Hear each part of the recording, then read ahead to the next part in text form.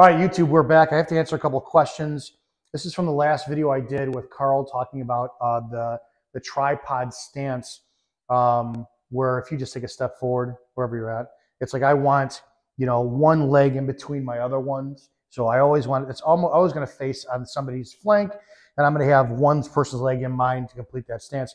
I'm going to answer your questions and your critiques. Ernie Rodriguez over on the Wing Chun news group says, your legs are way too far apart. You don't have to use hip energy if you know how to use your fingertips as he's pushing against you.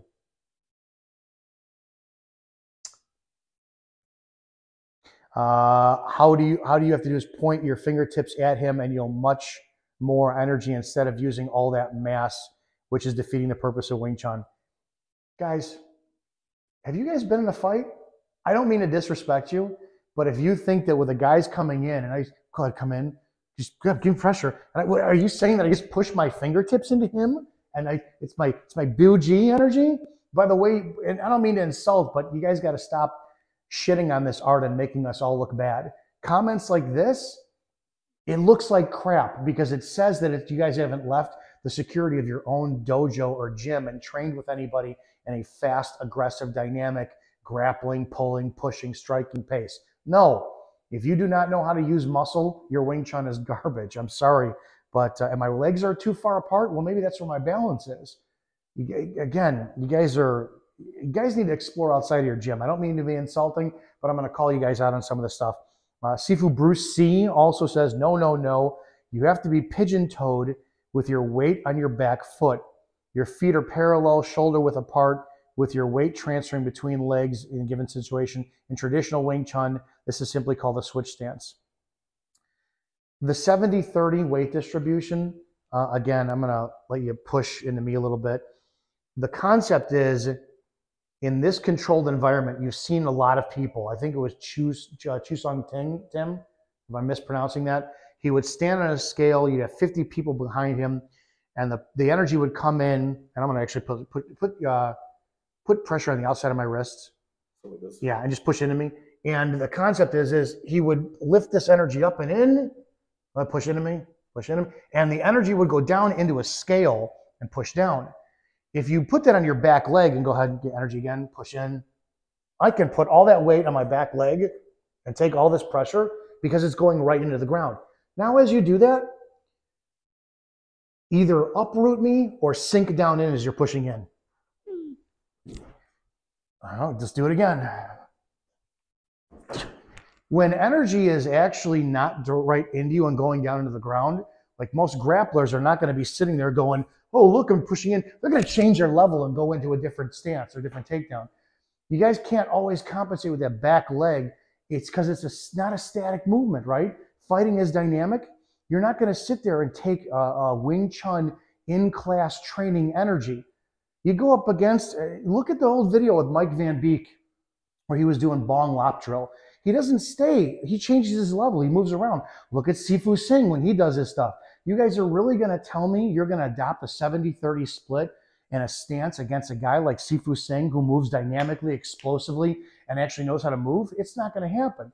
So again, it's not that I'm disrespecting you guys. It's just it's time to take this art a lot more seriously.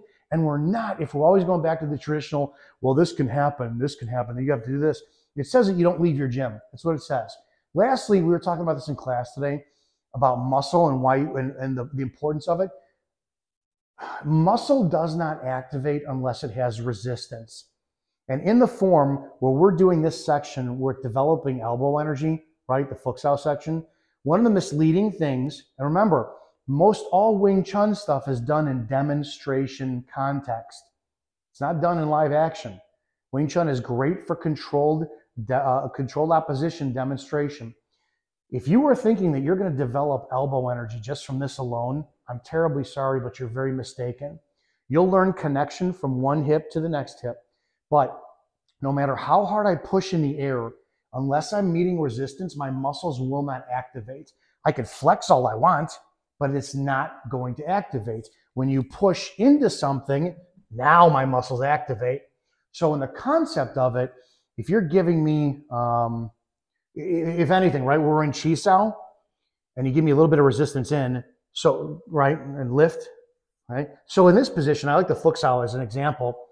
So foot style almost has a jump style energy where my wrist is going into him and my elbow is going into him. If I didn't have resistance, I wouldn't learn how to muscle, and then as he continues in, how to turn this off so my triceps not engaged, my shoulders not engaged, but my butt cheeks are, my core is. Go ahead, push in, push in, push in. Oh, there's my elbow energy. Push in, push in. Oh, now if I want to match with that with muscle, it's there. You have to get resistance and use your muscle to learn how to turn it off to apply. So it's not to disrespect Wing Chun, because this is my art, this is what I teach, but I think that so many people are sticking to this nonsense, not traditional. The traditional teaching is good, but the nonsense of limiting in demo form. You have to start thinking dynamically, and all that means, no disrespect, is that most of you have never been in a real fight. You haven't boxed, you haven't wrestled, you haven't been in a fight, period. So go test your stuff. Go test your stuff, and you'll see that most of you will fall under pressure of resorting back into kickboxing when it comes down to real dynamic pressure. It's not meant to be disrespectful, guys. I'm just calling it like I see it. Hope you enjoy this content, and I'll see you guys in the next video.